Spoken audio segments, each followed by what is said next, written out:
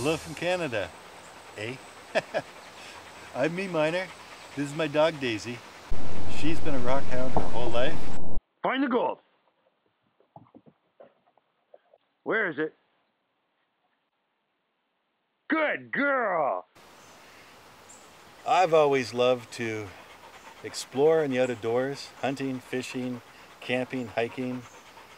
So rock collecting is a natural.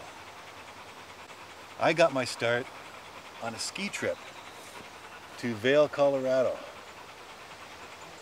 Very close by was a town called Leadville, and I was fascinated they were still getting placer gold in their creeks. I thought, man, that's something I'd like to do. Bought my first gold pan there, bought some books, ended up with gold fever, so I bought more equipment, acquired some claims in British Columbia on Antler Creek,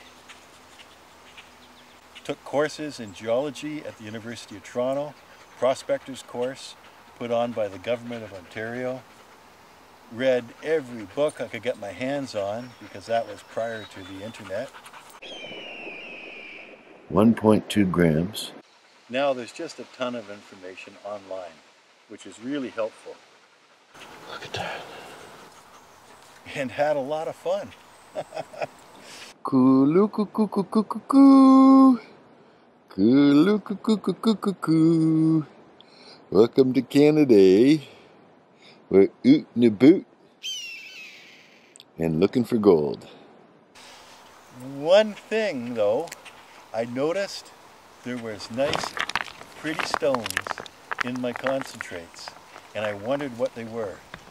As I learned more about them, I became more and more fascinated with rocks and learned that there was a plethora to collect right here in Ontario. The rest, they say, is history. Come join me. If I was to offer one bit of good advice to a new rockhound, it would be join one of your local clubs. Rock people are good people. Most will share their knowledge. You'll get invited to locations that you'll have difficulty otherwise getting permission, and you will have fun. I continue to rockhound because it's fun, challenging, and capricious. Stay here. Get back, David. Get back. I'm always curious about what can be found in a new site, over the next hill, or in a hole I just dug. See that?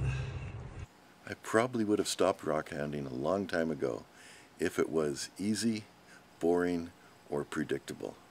Bottom line is I am delighted by nature's bounty and the treasures that can be found there. See you in the field. Bye for now.